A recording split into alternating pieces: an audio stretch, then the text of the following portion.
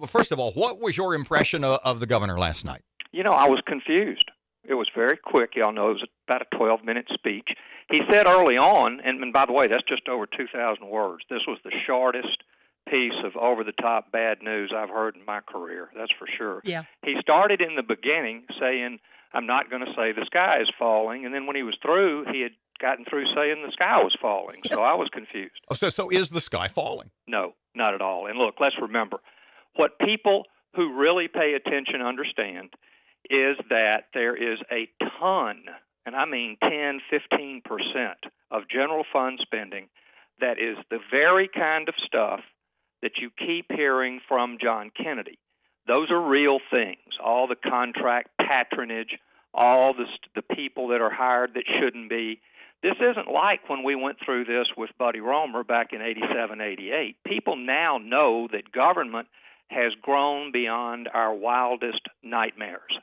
So that's what he was up against, and I think he decided, it's a very bad political move if you want to serve a second term, but I think he decided, if I'm going to get past all of that stuff about how bloated state government is, like having way too many colleges and universities, then what I'm going to have to do is just scare everybody to death. And I'll be sure and hit people who have TOPS scholarships that is both the students and their parents. I'll scare everybody about health care, and I will unleash all of the forces that love having 3 universities more than the state of Florida has.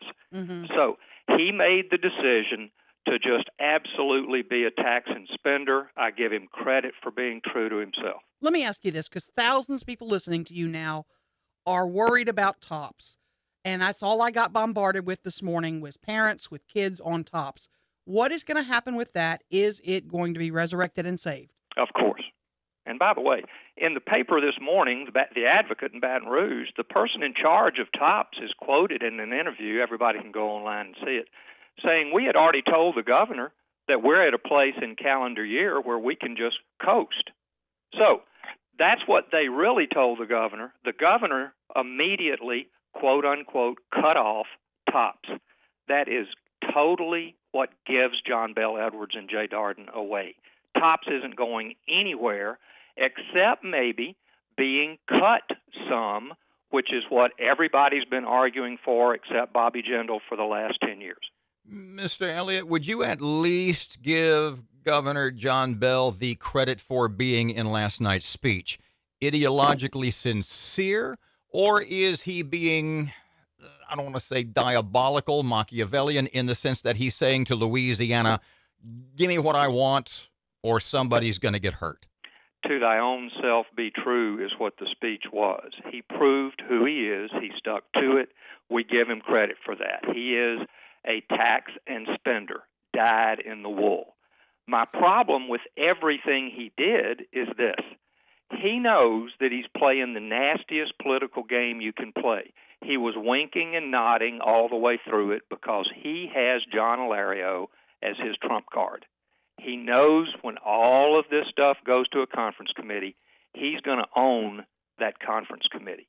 And that's the part that senators in Louisiana, and there are only 39 of them, they've got to decide how they're going to beat that if those senators really are for cutting the size of government in Louisiana, which everybody knows has to be done, or are they just going to back the same old 40 years worth of what John Alario and a Democrat governor wants to do?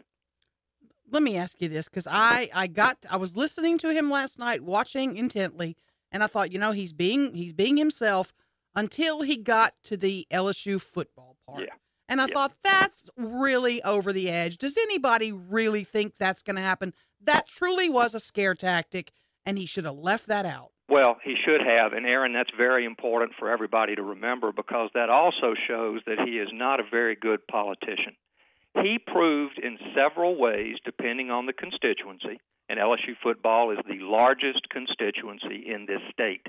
He proved to everybody, one way or another, that, hey, y'all, we got to cut about $2 billion worth of spending. He also proved that he didn't mind just flat pandering and saying things that people know are never going to happen.